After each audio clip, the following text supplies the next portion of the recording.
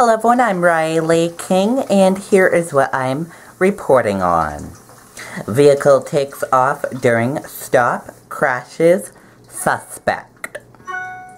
Rochester police are looking for the driver who fled the scene of a crash on Wakefield Street late Friday night.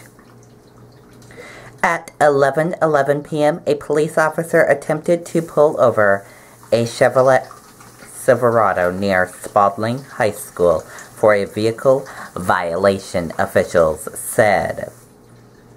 While the officer was performing the stop, the driver sped off and continued on to Wakefield Street, police said.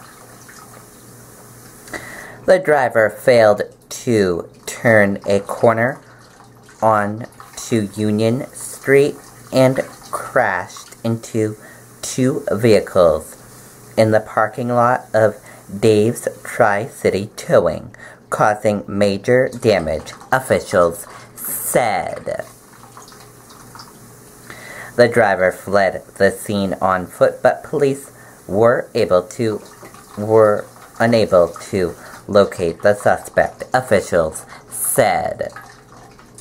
One passenger was taken to Frisbee Hospital but was released with no injuries. The crash is under investigation, but alcohol and speed appear to be contributing factors, police said.